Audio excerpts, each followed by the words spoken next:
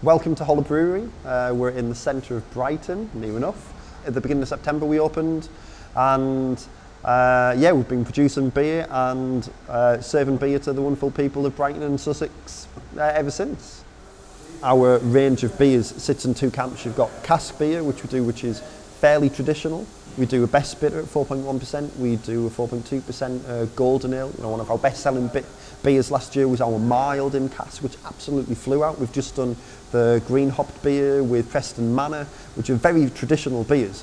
But also, if you look at what we've got behind the bar, we've got a New England IPA on cask as well. Enjoy, that flies out. We've just done a New England style pale ale with lots of fruit in it, and that's on cask as well. And those beers are flying through the door, and which is great. So it means that we've got the kind of the traditional and the modernity, and we're serving it both in cask. But equally, you know, we sell a hell of a lot of keg beer, because not only does a beer sit for a style of serving, be it cold and more fizzy, for like our steamed beer, or you know, a bit more warm and well-rounded like our best bitter. A pint is very much an occasion.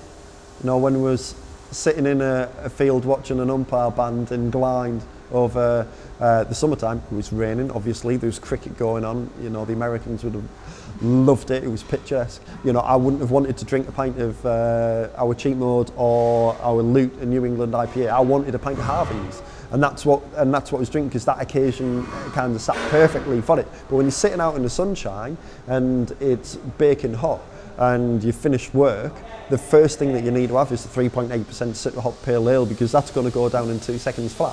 So we create beers that are really drinkable.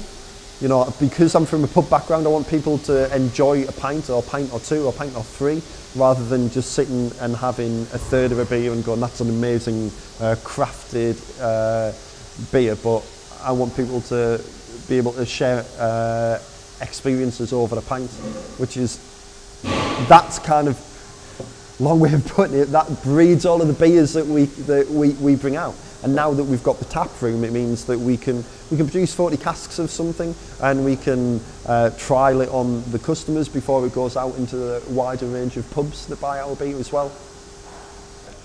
So with cask and keg beer in, gosh, the whole marketplace at the minute,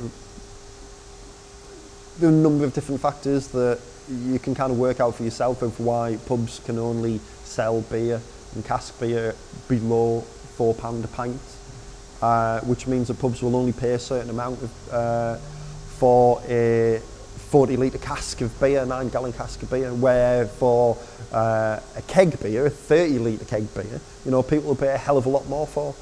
So you end up getting your hoppier keg beers in at £6–7 a pint in some places, but your cask beer they won't pay more than £4 for.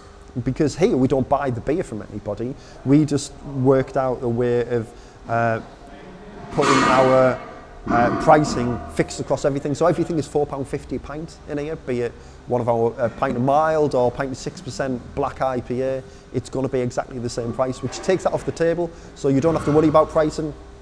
And then it's down to what beer you want to try, and then our staff will take you through, and you can try all of the beers and then get the beer that's right for you. I grew up in community pubs, and community pubs are dying out a little bit, which is an awful thing to see.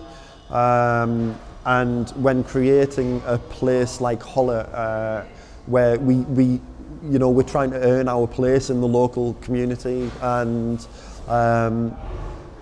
one way that we want to do it is by having regular customers and getting to know them. And it's amazing being on like 3 weeks, and we've all, you know, at 4:30 say hello to the same guys and girls who walk through the door every day. It's amazing.